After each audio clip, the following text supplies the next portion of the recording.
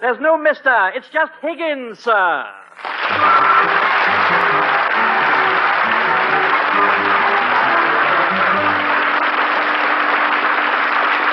The National Broadcasting Company presents a new comedy series, It's Higgins, Sir, created and transcribed by Paul Harrison, and starring Harry McNaughton as Higgins.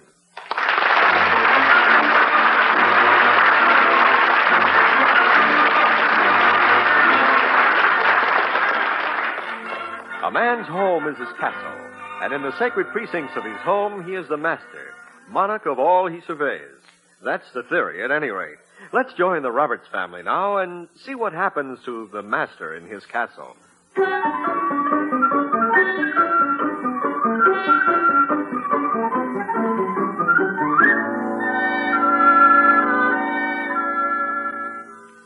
Oh, Higgins? Yes, Mrs. Roberts. Higgins, has the evening paper come yet? Yes, madam, it's right there, next to Mr. Roberts' easy chair.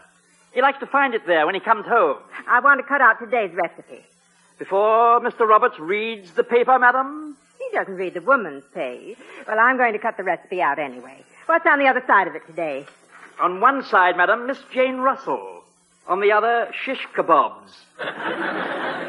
Well, he can see Jane Russell anytime. Yes. But a good recipe for shish kebabs is hard to find. Really? Hey, Mom, is it okay if I borrow this tie of Pop's for tonight? I don't have one to go with my new blue serge suit. Oh, I don't know, dear. That's his nice new blue tie.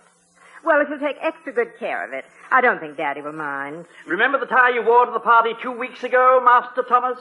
I didn't hurt Pop's tie that time. I know, but the next time Mr. Roberts picked it up, he didn't know whether to wear it or eat it. Oh,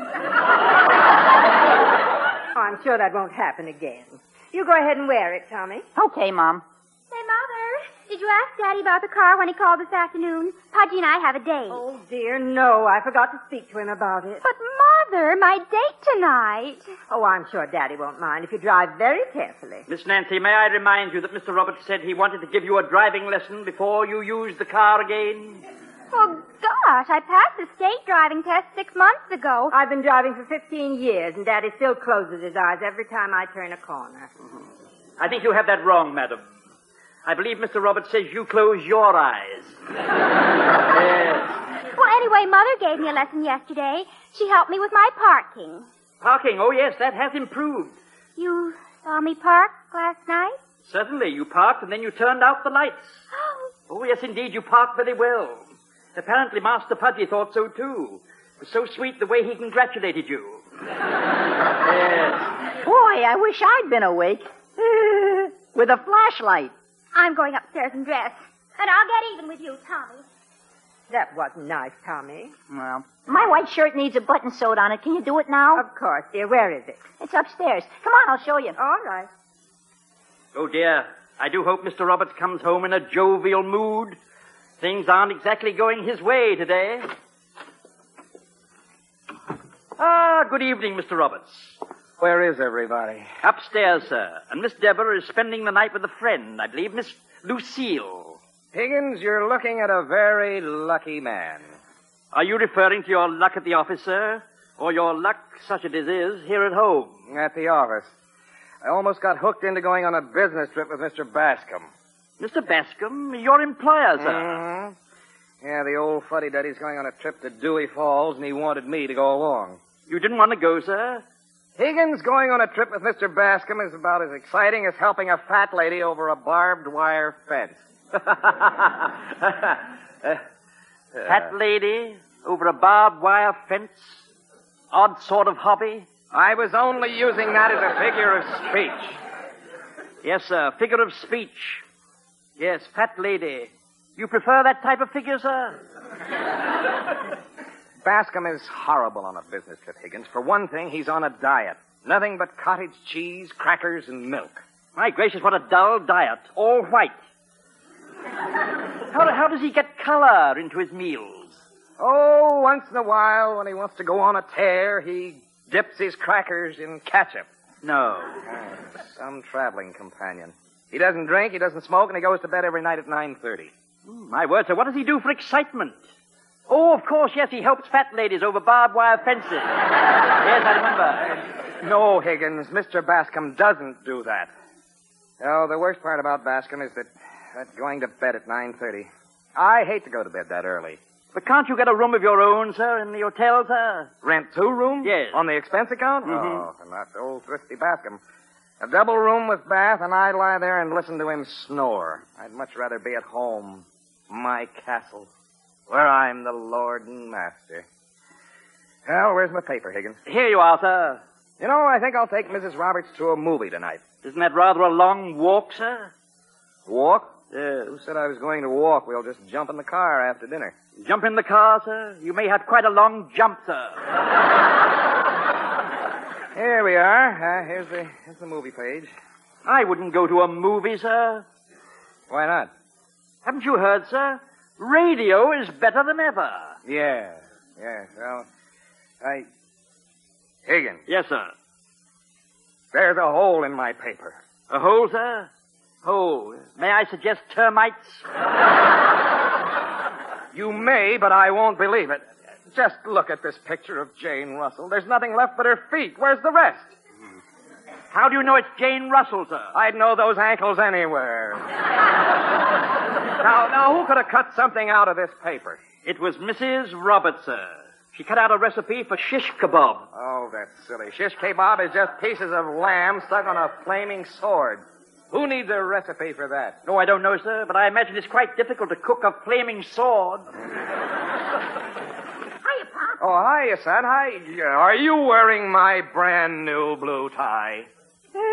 Yeah. Looks good on me. Just put it on. Take it off. Oh, Pop, Mom said I could wear it. I'm going to a party tonight. Take it off. I don't enjoy wearing what you eat. But Mom said I really did say he could wear it, dear. I don't think there's anything wrong in his wearing it. No, you wouldn't think so. It's not your tie.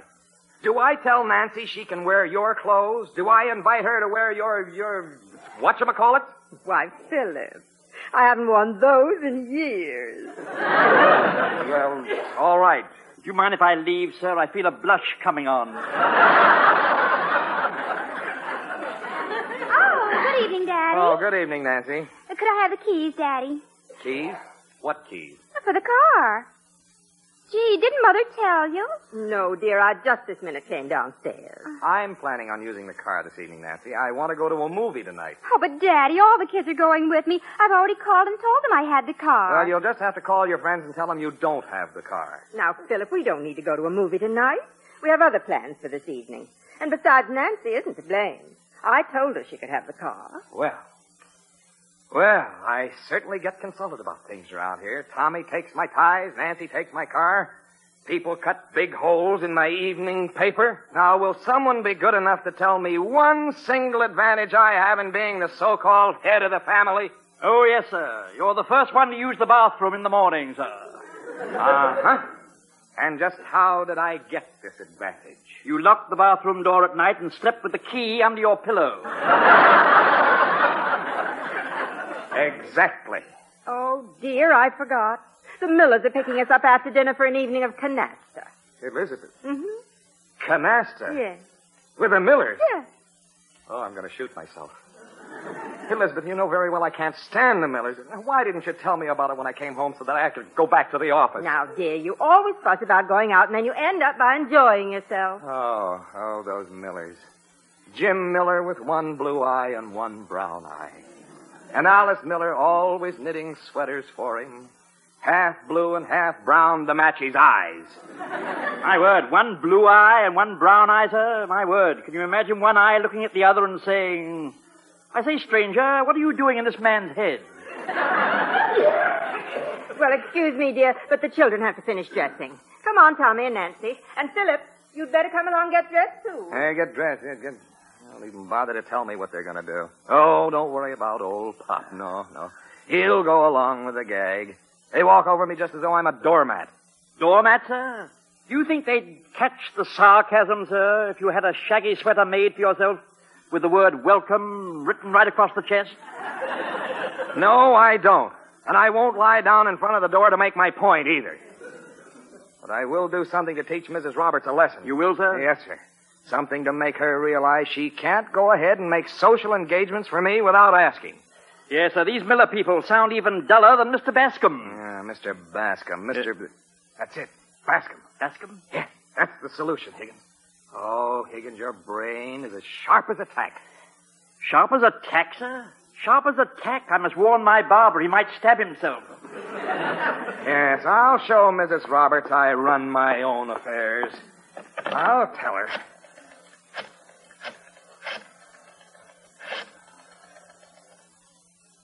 Hello, Mr. Bascom.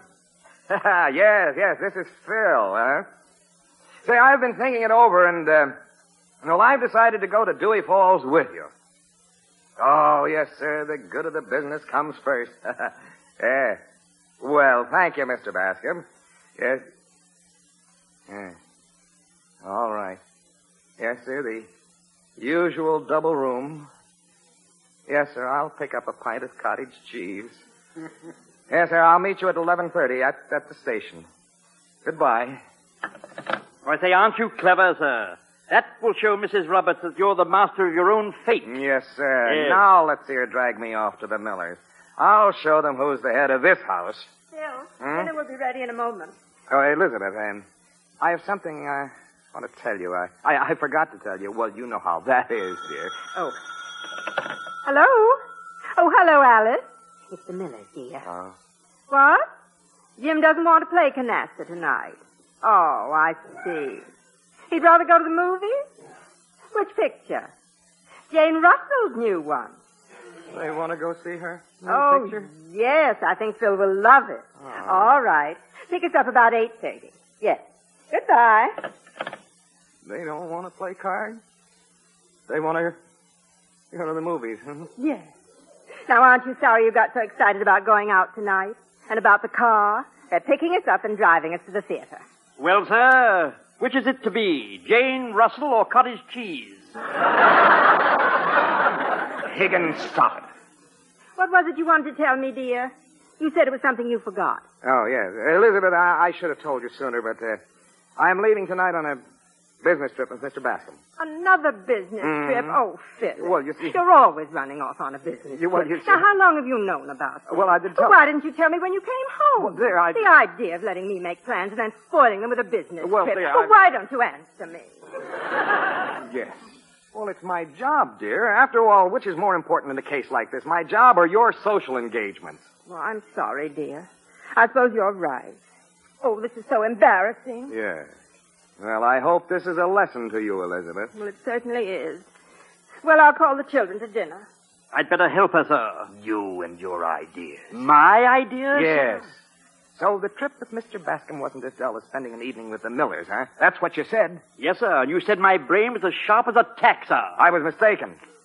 I meant the size of the head of a tack. Oh. Now I'll miss seeing that Jane Russell movie, and I'll have to take that dull trip.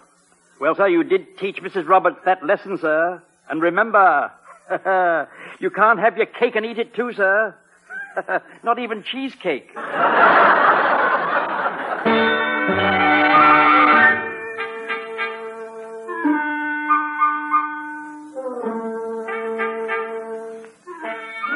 Let me see how you look before you go, Tommy. Oh, he looks very handsome, madam. A lot like Mr. Roberts. That's because he's wearing my new blue tie.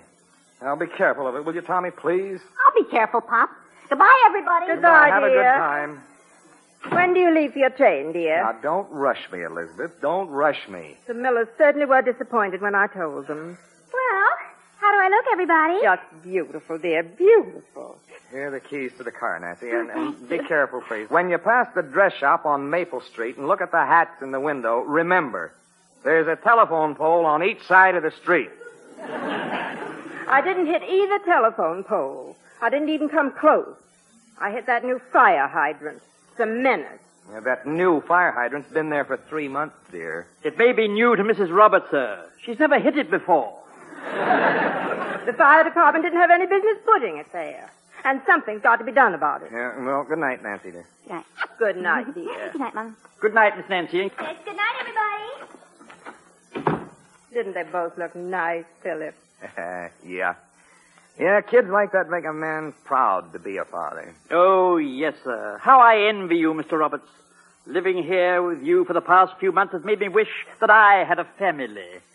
If there were only some way I could do it, sir. There's only one way. The hard way. Well, I better get my bag packed. I don't think I'll stay up. All this excitement has given me a headache. Yeah. Yes, you go to bed, dear. I'll get off without any trouble. I'll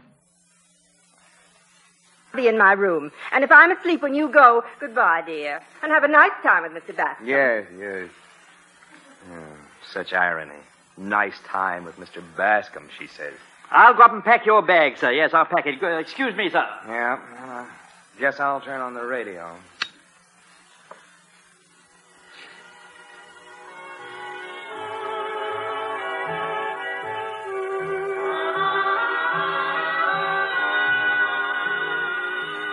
That concludes our program of dance music from Meadowside. Here now is the latest news. Mayor Blanspan announced late tonight that the new fire hydrant on Maple Street would be removed in response to complaints from the Women's Club chairman, Mrs. Philip Roberts. A check with the police department this evening reveals that a prowler was arrested at Main and Whistle Boulevard, trying to break and enter a drugstore. He told the police he was a Giant fan and was trying to find an aspirin. The police gave him an aspirin. Prowler. A prowler. Oh, what an idea. Now, if there was a prowler outside the house, and Liz knew about it, she wouldn't let me go off on the train with Bascom tonight. Bascom would understand, and Liz would be so scared she'd insist I stayed home. Now, let's see. My hat, brimmed down and pulled over my face. Now, there's this old top coat. My galoshes. Can't tell footprints with these on. And now this screwdriver. I'll pry out a couple of windows and really make this look good.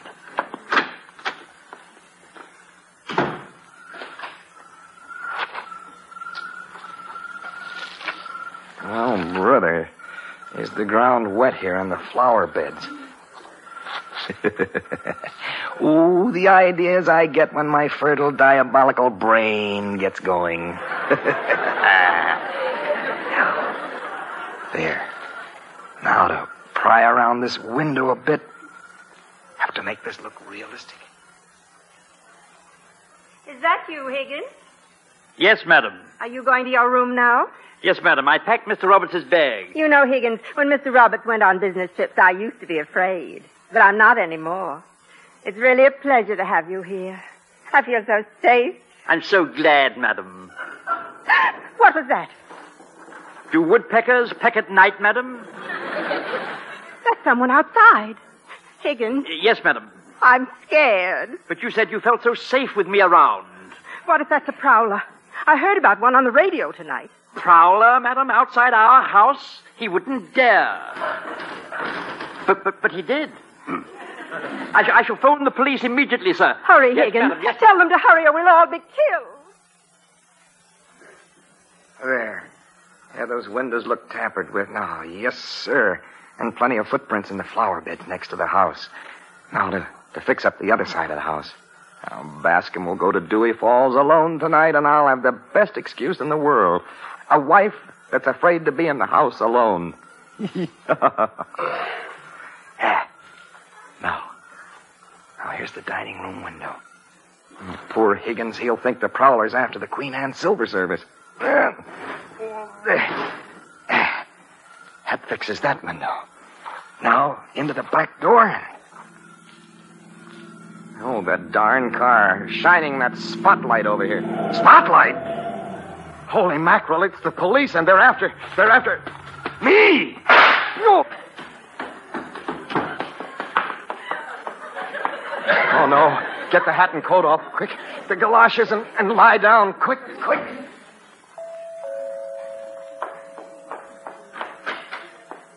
Oh, you're the police. How do you do?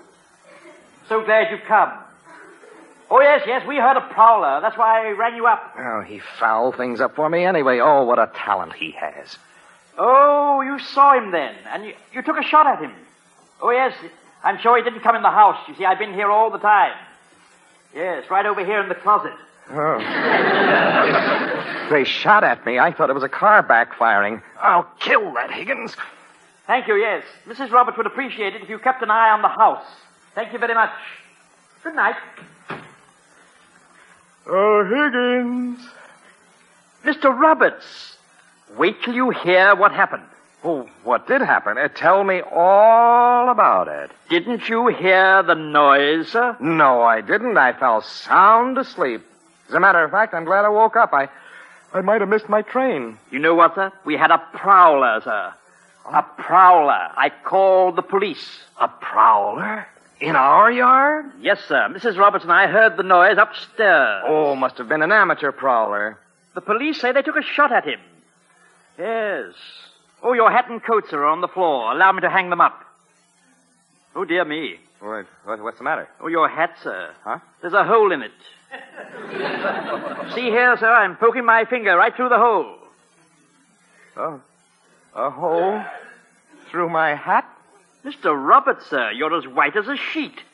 A hole in my hat? Oh, Higgins, a moth made that hole. That's it, moths. Took rather a large bite, didn't it, sir? Well, I can't go with Bascom now, Higgins. Mrs. Roberts wouldn't hear of it. I'll just have to call him and cancel it. He'll understand. Yes. Higgins, did the police catch him? The prowler? I heard them shoot at him. He isn't dead, is he? Elizabeth, please, don't bring up such gruesome subjects. Oh, Phil, I was scared to death. He was actually trying to break in our house. Oh, yes, madam, no doubt about it. I saw the scoundrel myself from the dining room window. What? Yes, sir. Well, what did he look like, huh? Well, he was a huge man, very large, sinister looking. Looked like a monster. Oh. Oh, Higgins, please, stop. Stop it, Higgins. Can't you see you're scaring Mrs. Roberts? Oh, yes, I'm sorry, sir. Did I frighten you, too, sir? Well, for a moment, but who's afraid of a monster? Yes. Oh, Phil, you just can't go now. You'll have to call Mr. Bascom and tell him you can't go. Why, certainly, dear. I wouldn't think of leaving now. I just couldn't stand being here without you. Why, of course, dear. I'm needed here to protect you and the children. The children are all out, sir. Well, they'll need protection when they get home. Oh, you're the master now, sir. Oh, Phil, I'm so glad you hadn't left yet. Nothing Bascom could say or do now would make me go with him. No, sir. He couldn't make me go. I'll get it, Higgins. Hello? Oh, hello, Mr. Bascom. I was just going to call you. Now, you tell him you're not going. What, sir? You have indigestion. What happened? Oh, dear. Yes, I know how bad you must feel. Imagine that store selling you cottage cheese with chives in it. What? You can't go, and you want me to go alone? With an unlimited expense account? Oh, but Mr. Bascom... Tell him, Philip. Yes, darling. No, not you, Mr. Bascom. My wife. Oh, I have to go, huh? It's so important you must insist. Huh? Yeah. Orders. Dewey Falls or else. Yes, sir. All right, sir. Good night. And remember, Mr. Bascom, don't take too much bicarbonate. Remember how it makes your eyes bulge. Good night. Philip, you didn't tell him. I tried, Liz. You heard. It's a very important trip. I gather from your masterful tone, sir, Mr. Bascom isn't going. That's just it. The firm depends on me, Higgins. I can't let Bascom down now. He's sick. He's got indigestion. Well, I won't have it. You can't go. I'll call Mr. Bascom myself. Look, Liz, he was pretty strong about it. I go or else it's my job. He'll fire me if I don't go. Well, which is more important, the safety of your family or your job? Here I go again.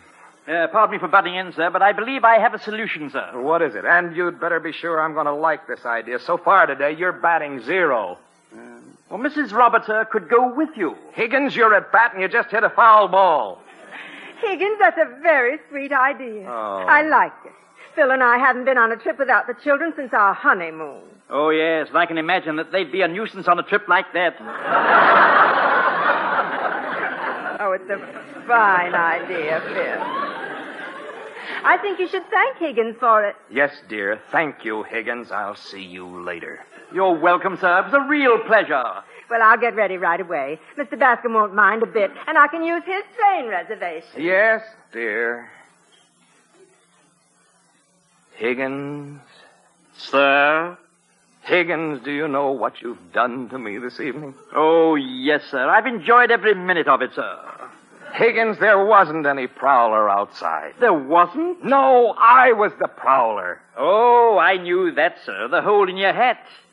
And I saw you run around the house. What? You knew all the time? Oh, no, not when I called the police, sir. But I did when they arrived. All right. Now you know.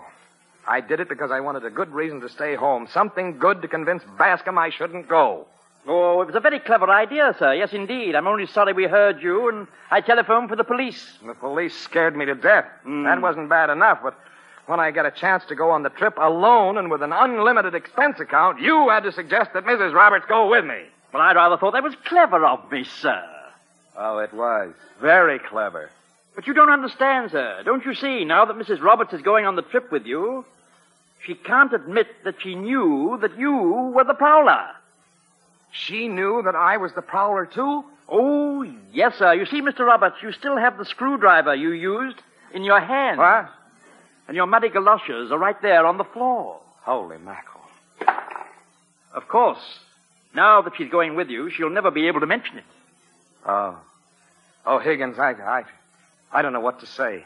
Oh, let's see, sir. You might repeat that remark you made about the tack. All right, I will. Higgins, your brain is as sharp as a tack. Yeah, that's the one, sir. Yes. Hiya, Pop. Hi, Higgins. Boy, what a party. I'm so full of ice cream, I jingle like a good humor truck when I walk. The tie looks in perfect shape, Master Thomas. Yup. Here you are, Pop. Not a spot on it. I took it off when I ate.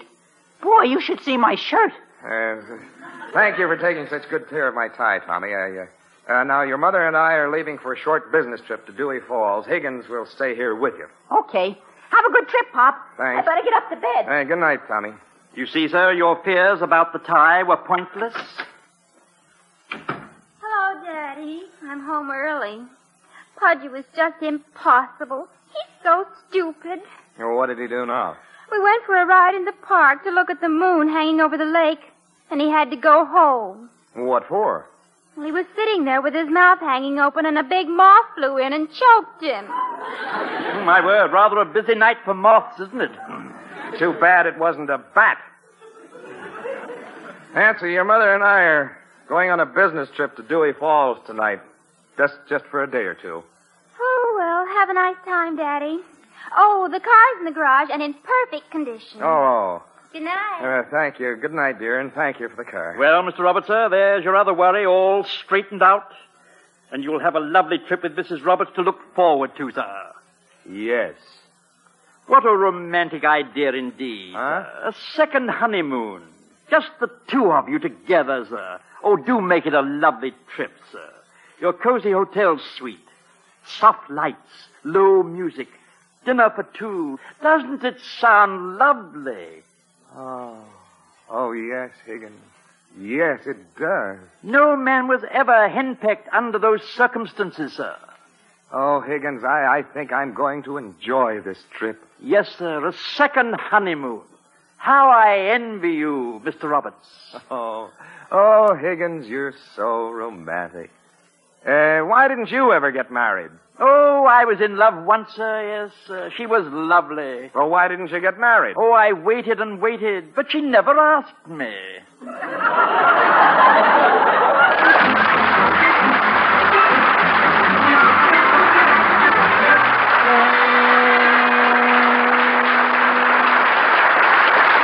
This has been It's Higgins, Sir, a new comedy series starring Harry McNaughton, with Vinton Hayworth and Vera Allen as Mr. and Mrs. Roberts.